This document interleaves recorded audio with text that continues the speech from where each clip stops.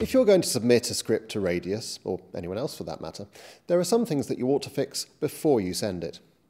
People are more likely to take your script seriously if you've already got the basics working, and you'll get feedback on what really matters. Your script needs to be formatted properly. Check out a published play. The lines of dialogue are indented, stage directions are in italics, and everything's nicely spaced out.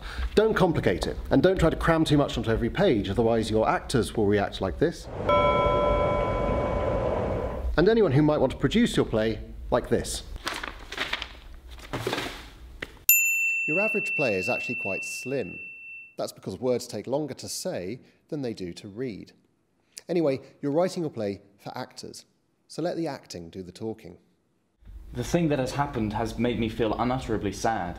Words can't describe my sadness, but look, let me try to use words to describe it anyway. It's all the sadness of what has happened distilled into a single emotion. Yes, I can tell how sad you are from the way that you told me how sad you are, and I empathise with your sadness in a way that is making me feel an emotion also. It is? It is. Let me use words to try to explain how I feel. When it comes to dialogue, less is definitely more. Plays are about telling stories. Ask yourself whether every scene, every line of dialogue is contributing to the story you want to tell. And here's the hard part. If it's not, cut it.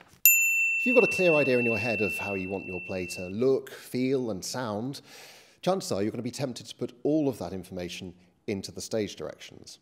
Okay, so Jane walks across the stage, trying to hide her limp, but failing. She stops about 2 meters beyond the middle of the stage, looking out into the audience. Her left hand rests lightly on her hip, her right hand rubs her shoulder as if massaging a tiny ache. Her feet are about 6 inches apart and at the angle of 67 degrees. Her head tilts backwards and she laughs. Shortly and silently. She then sits on the ornate trickling fountain which ought to form part of the set at this point. Don't. Limit stage directions to the bare necessities. The best way to see if your play is working is to hear it for yourself. So get some friends over. Get them to read it through. Try out some scenes. Find out for yourself what's not working before sending it to someone you don't know. So, do make sure it's clear. Don't write too much. Do focus on the story. Don't tell actors how to act. And do try it out. You'll find more tips and information about submitting scripts to Radius at radiusdrama.org.uk.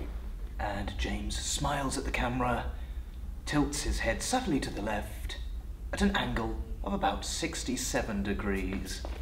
I know. You'll find more tips and information about submitting scripts to Radius at radiusdrama.org.uk.